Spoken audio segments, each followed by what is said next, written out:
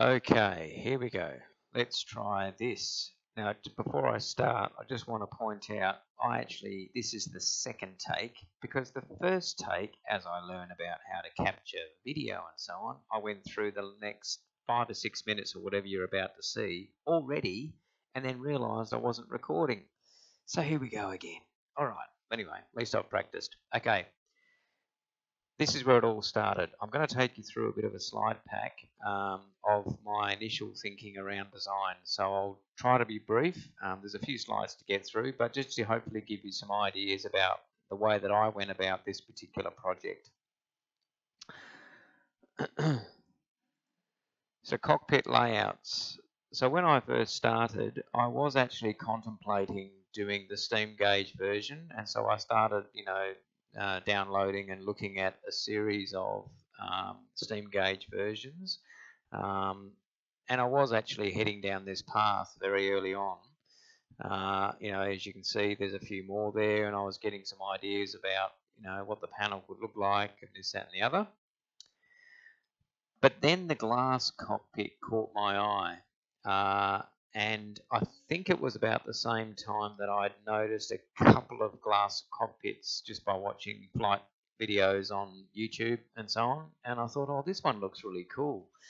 Now I know that typically when you're training to be a pilot, you would start with this and then you may merge to this. But I thought, well, as I said, I don't really intend on being a real world pilot, but there's nothing to stop me from learning the glass cockpit. So I liked the way this looked, and I felt that, to be honest, that these could probably be purchased, and you buy that as a bit of a kit, and therefore it might be a little bit easier to do than doing all of this.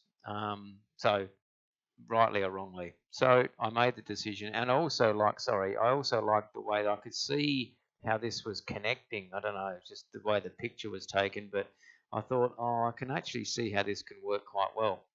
So that was the decision. So there it was. Decided to go with the G1000.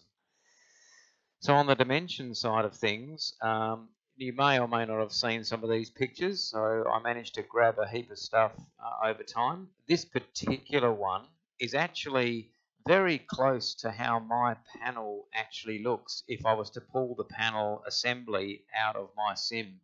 I've got, okay, my glare shield is different, but it is a boxed in type arrangement. All of this is fairly common.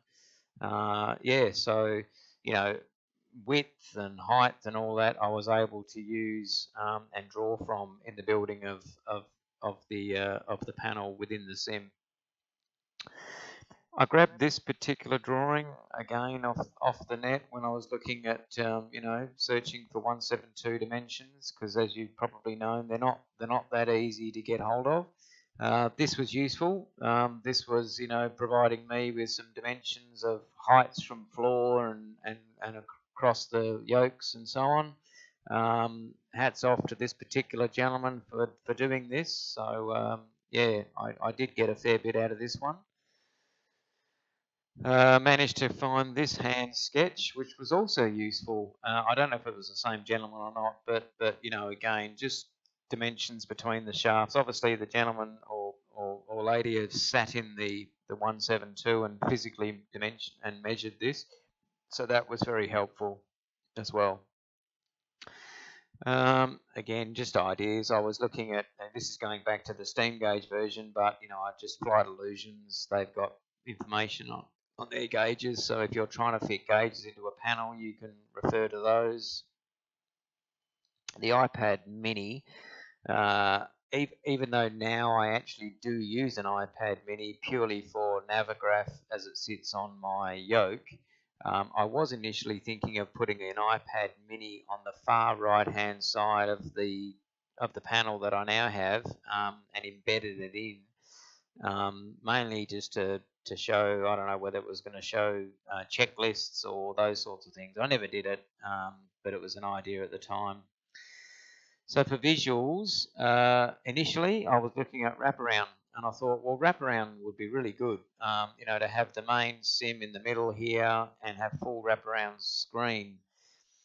but I never ended up doing it this way. Uh, and the real reason for that was because of the high wing design of the Cessna 172. I think that if you've got a low wing design, or you've got a Boeing where the wings, or an aircraft where the wings are behind you, then this works really well.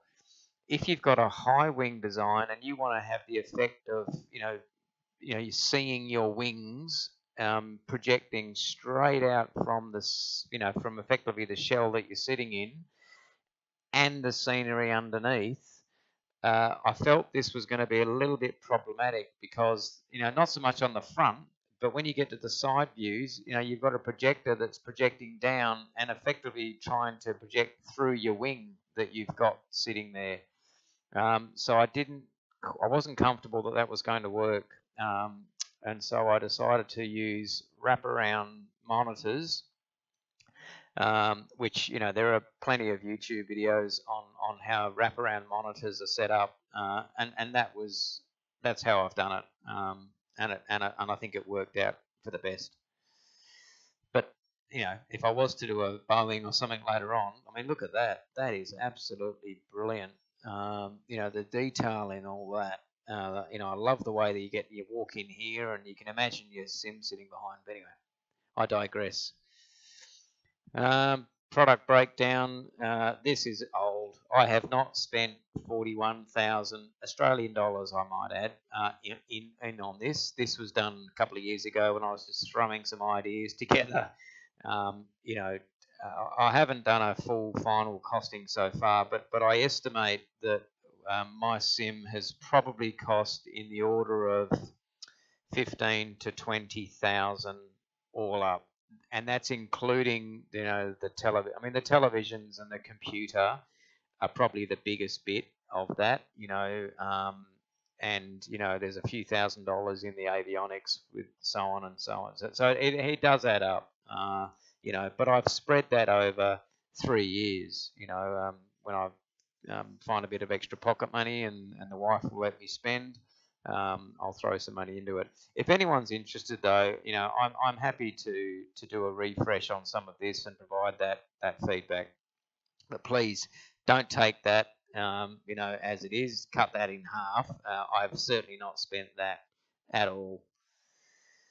So the shell, again, this I found this one. I don't quite remember where I got it from now, but again, just useful dimensions, really just to make sure that when I was superimposing this image into my Fusion 360 model, that I wasn't going too out of whack.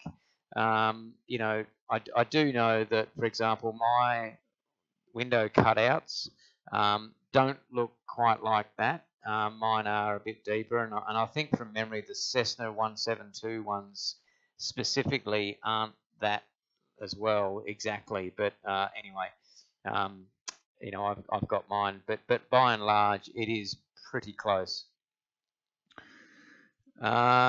This one here, sorry, let me just step it. Did I miss one? No, it's a blank. This one here, this I did find interesting, and actually helped me in the thinking behind how mine would go.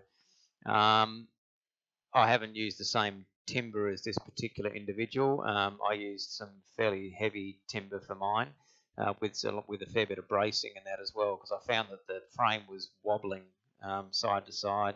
But I'll talk about that in a separate video. But this gave me some good ideas, and ultimately is what I use. See, particularly this strut. See this thing here. That whole panel assembly that you saw in the previous slides. Is physically sits on these. There's like little brackets where this whole panel sits on these, and that actually comes in really handy. I think that's it. Just to finish off, I've just realised that the with the game thing. Anyway, it cuts me off. Don't know why. Anyway, so I got to the end of this and it cut me off. But look, there's the slides. I apologise for that. If anyone's interested and got any questions, feel free, leave them in the comments below, or I'll return you a message directly. thanks very much and look forward to sending up the next video. Bye for now.